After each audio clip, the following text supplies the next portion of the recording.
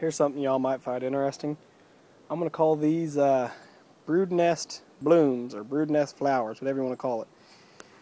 This is a real old frame that I've had. It's been sitting out in the yard for probably,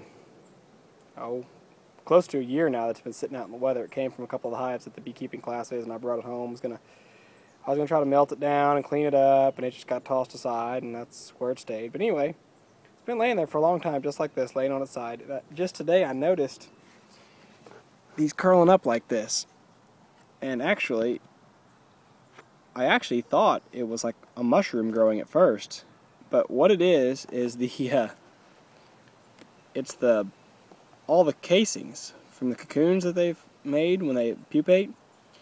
And you can see, here's the flat backside, so there's the exact same thing on the opposite side. There was no foundation in this frame. You can see the wires here.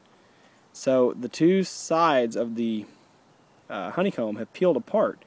Something has caused these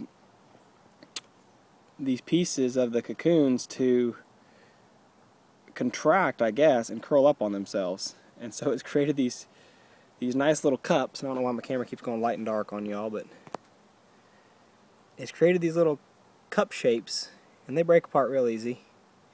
But it's just really interesting that it really, as easy as they break apart, it's interesting that they formed in the first place.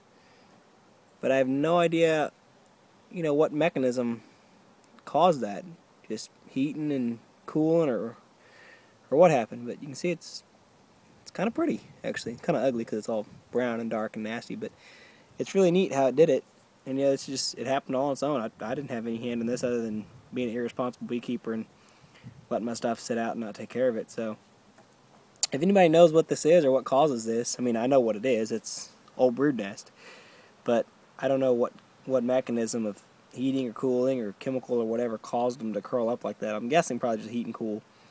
But that's just me trying to simplify things. Anyway, just thought I'd share. I found it rather intriguing, and I have no idea what it is. So if anybody else knows, be interesting.